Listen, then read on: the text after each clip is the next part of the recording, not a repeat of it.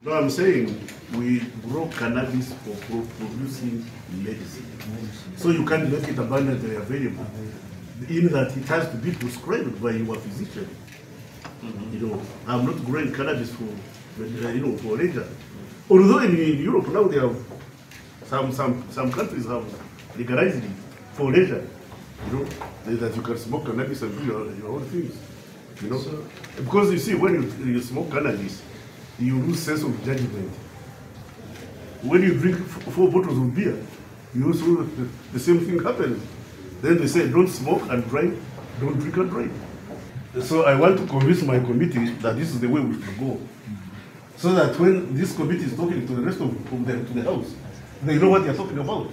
Because if I don't convince them at this stage, then the committee will go and oppose me. So because this is my advocacy committee, I'm appealing to the committee that this is the way we should go. Because Khat, yes, it may have substances that are not exactly desirable, but it's not as bad as alcohol.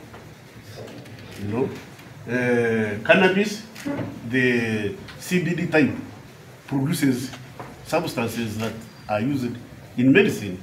So I think, much as I think we should control it, but the presence of cannabis in our midst is not as dangerous as it's supposed to be.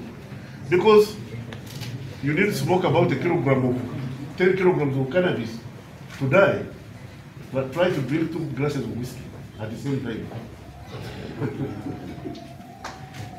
Just swallow 1 glass of whiskey and another, you go. So I think it's we should more emphasize abuse rather than the cash crop.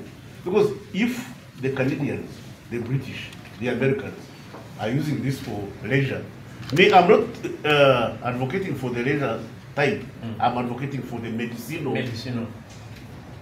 plant that we should allow our people to grow it in controlled circumstances. And the question that we put to your technical people, I'm sure, because we have technical staff here, the question we want, are we, as Uganda,